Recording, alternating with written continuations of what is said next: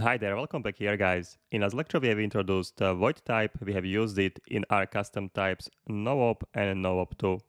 In this lecture we'll continue with generics. Okay, so what are the generics and how we can use them? First, in our play function, let's remove function 1, function 2. We don't need them now, and also these types here.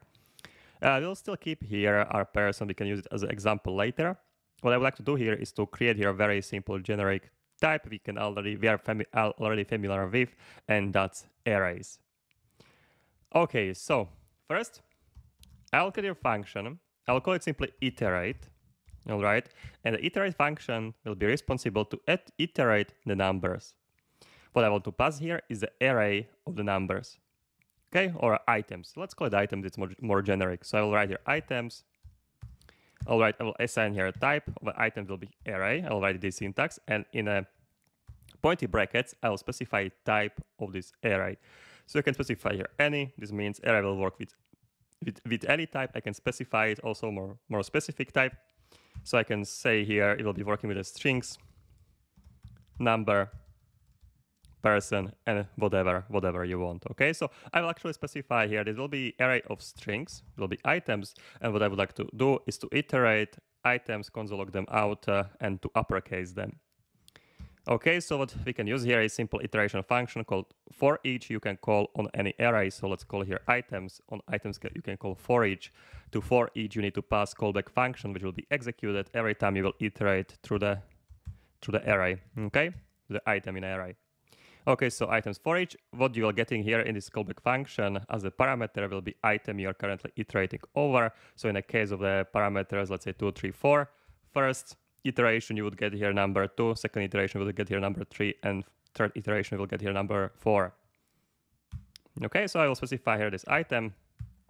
Okay, I will console log it out. So console log out item, simple as that. And I will call here iterate function, iterate, and of course we need to provide here a value for this items parameter. And this will be array of strings, right? So let's provide here array of names. Philip. All right, John. All right. Okay, Tom. Let's say. Okay. Let's write here. Let's save it now. Let's go to playground. To our browsers. Okay. Localhost 3000, and you should see here not 300 but 3000. And you should see here this iterated items. Philip, John, and Tom. So every item we have iterated through.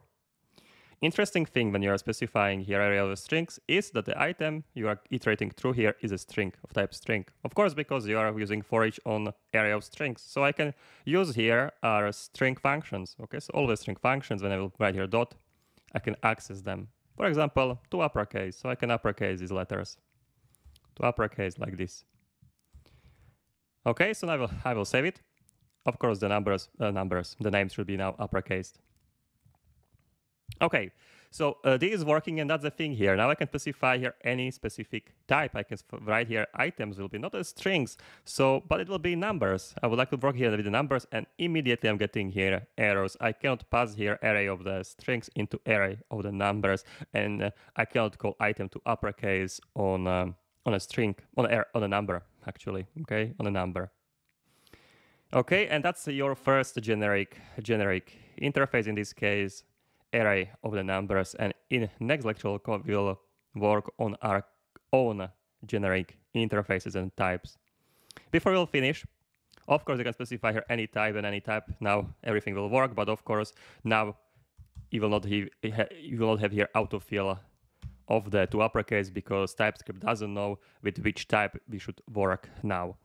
Okay guys, that should be it for this lecture. Let's keep it as a strings. Let's go here to uppercase, and next lecture let's continue our custom type. So see you there. Cheers.